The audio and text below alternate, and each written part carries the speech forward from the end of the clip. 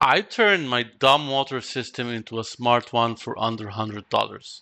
With level sensors, pump monitoring, and some code, I now have a complete digital twin that tracks water levels across multiple tanks, monitor pumps performance, shows water transfers in real time, and sends me alert.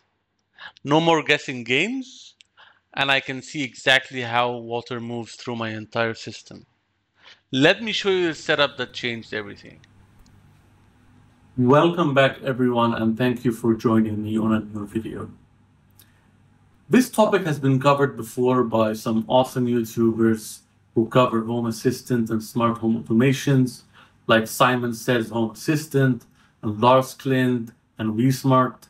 This video is intended to be a refresh for 2025, as well as adding a twist of digital twin into the mix.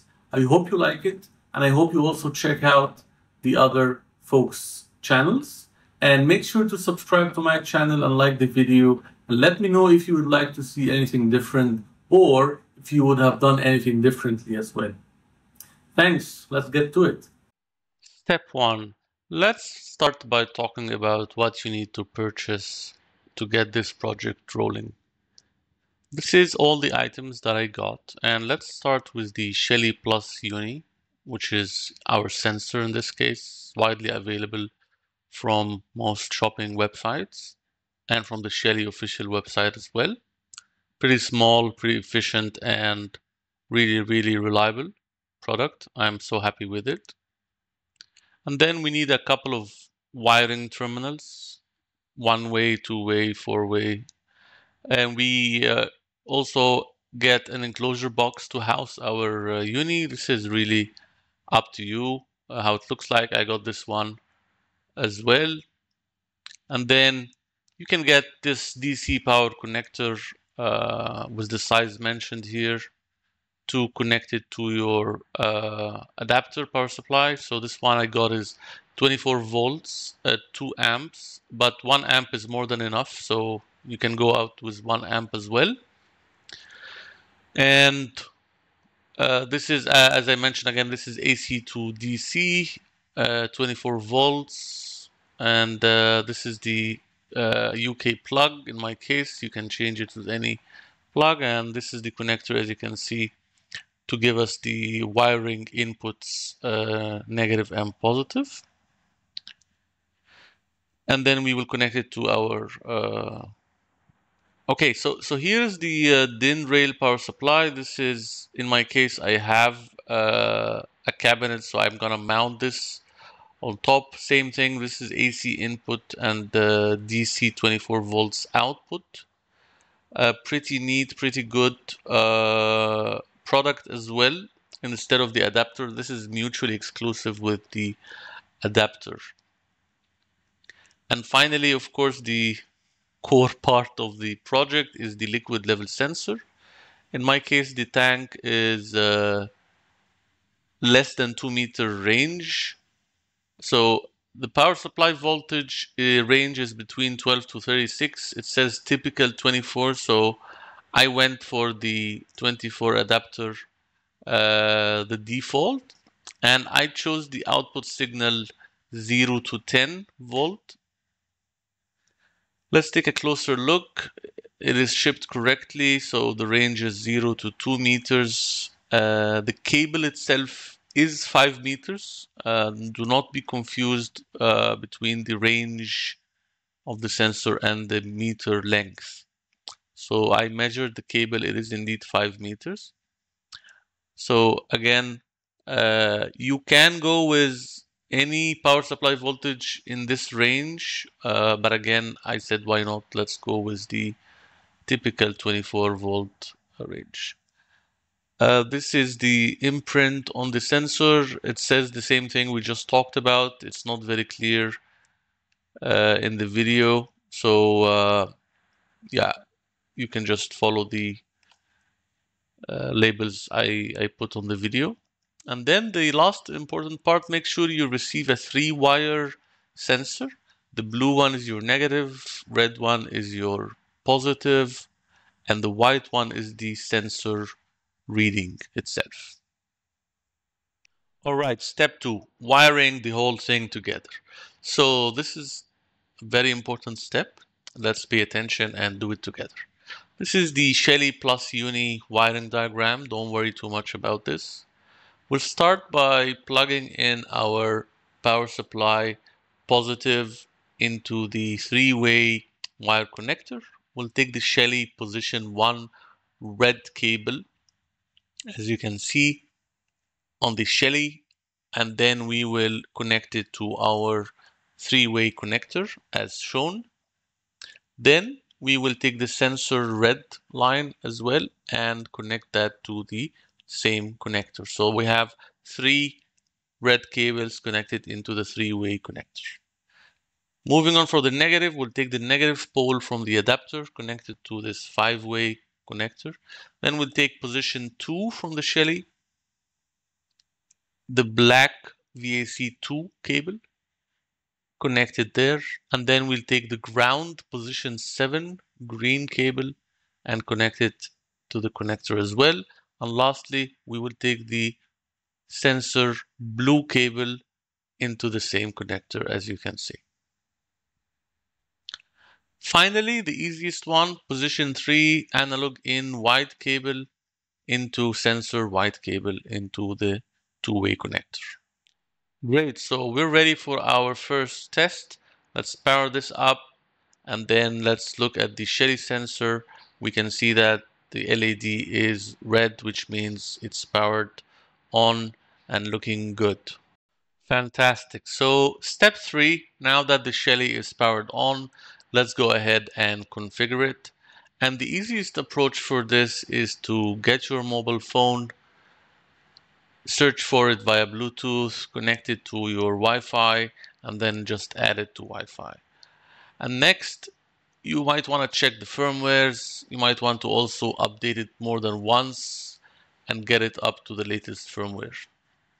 Now, let's head to the IP that is connected for the Shelly on your Wi-Fi. Let's go to peripherals and add the voltmeter peripheral.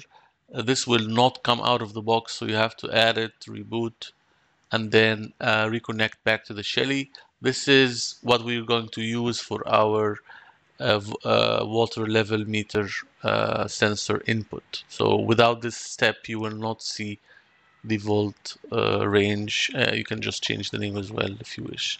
Now let's go back to Home Assistant and go to devices. It is auto discovered by the Shelly native integration Home Assistant. So very straightforward, very easy. Just add it to your areas and you should be good. Now let's finish. Let's go to the actual sensor. You'll see the voltmeter is also enabled, and it actually has a very tiny reading for the sensor without being in any liquid. So far so good. So let's head back to the lab and do our first test. Here I got a storage box, filled it with some water, and I'm just immersing the sensor and checking the voltage reading on Home Assistant. As you can see, it's giving me 0.49 as a stable reading for 11 liters of water.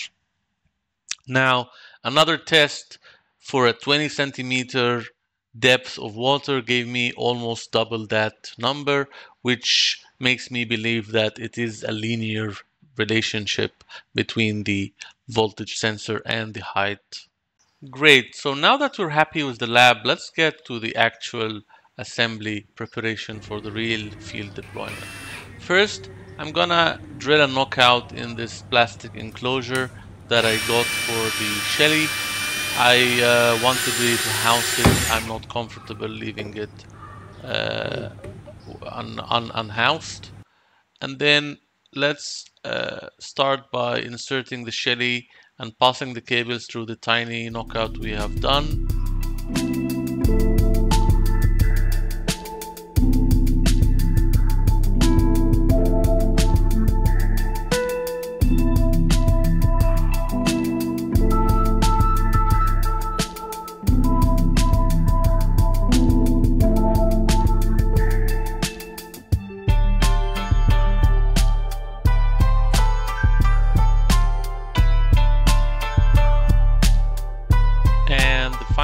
result.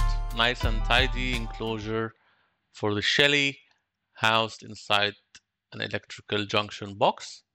And now I wanted to test the AC to DC power supply. In my case, as I showed you, I have this control panel, so I wanted to double check the rating of this power supply. So I'm gonna do a quick voltmeter test, and indeed it is already calibrated to 24.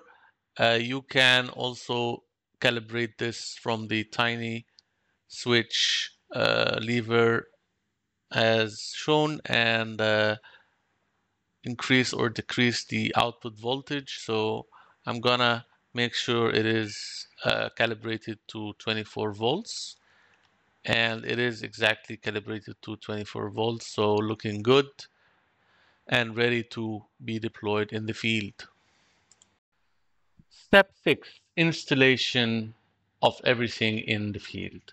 First, I want to walk you through the current environment. I have the underground tank, and then I have a pump control, and I have an isolation switch. Please do not attempt to do anything in electricity unless you are qualified to do so. And this is the before image. You can see I have a good empty space to mount my power supply and my enclosure. And on the right hand side, you see I have mounted the power supply and the enclosure. I also passed the power cable from the top small runway, and the sensor cable unfortunately was short, so I could not run it through the runway. So the underground tank was unfortunately dirty, but the good news is that I found a conduit that I can pass my sensor cable through. So I went ahead and got a company to clean the tank, and I really wanted to take a moment to shout out to Dotless, because they are an honest company and they did a good job at an affordable price. And you can see me watching them from Home Assistant camera. Now that the tank is cleaned up, I have passed the sensor, as you can see, and I am turning on the water from the smart meter, and you can see the water rate utility flow is 1.6. Now, after some time, I measured again, and I found that it is reading 2.7 volts at the depth of 60 centimeters. Now, on to the bonus step, how to do calculations between volts and meters and volume and all of that. So here I want to explain to you what I've done. I have created, first of all, let's go to the voltmeter readings, and you can see it is reading 6.38. Let's go back to the time where the tank was filling or cleaning. You can see a stable reading in the beginning, and then there is some sort of a gap. This gap is when we emptied the tank and powered off the Shelly sensor, and then you can see on the start time when the Shelly was back online, we started filling. You can see the volt readings is increasing slowly, which indicates the tank filling. And the filling rate, if you remember, was 1.6 cubic meters. So if we do some maths, we can see that for 4.5 hours, it took it filled 7.2 cubic meters.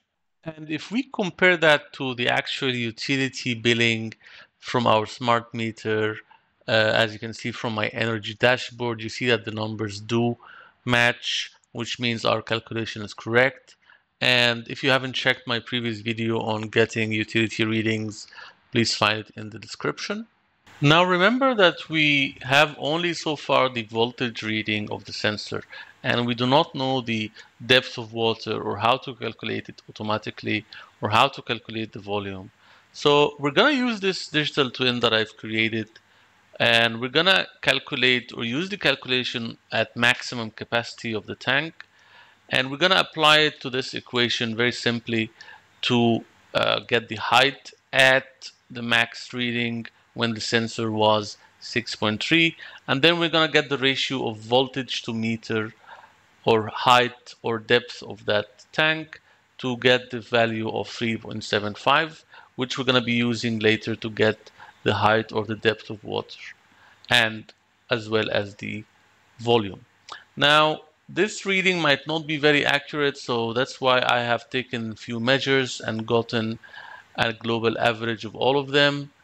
And then I created this helper uh, in Home Assistant, and I applied this variable 4.55, sorry, this constant 4.55 to get the height out of the voltage as well as the volume. And we can also go back to the same time when we were filling, and you can see this is now volume in cubic meters, and the template option or the equation is as follows. We have the width is fixed, length is fixed, and then we have the voltage divided by the voltage to meter ratio 4.55, which gives us the cubic meter volume, device class, water, and these helpers can be very useful for your dashboards and for your digital twin. All right, we have reached the end of this video. Thank you for watching. Please make sure to subscribe if you want to follow the next episode in this series. Thank you.